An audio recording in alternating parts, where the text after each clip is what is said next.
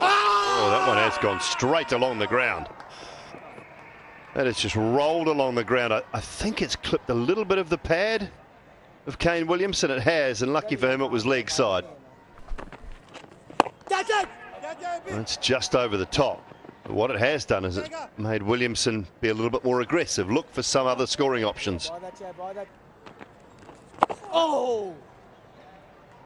He does get on with it and hits it for a 4.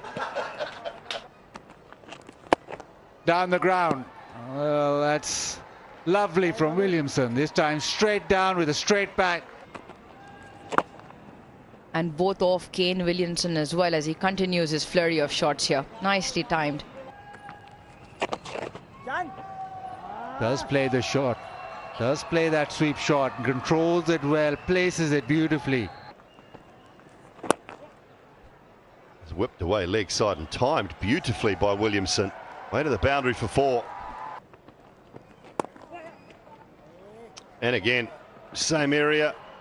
This one might not reach. It does. It does. It's been timed just as well. And again, away through that mid-wicket region.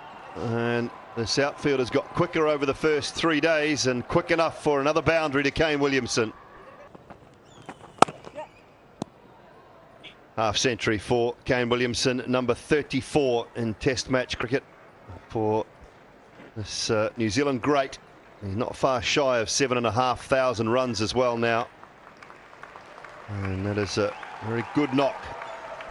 First Test match for some time that he's played without being the captain.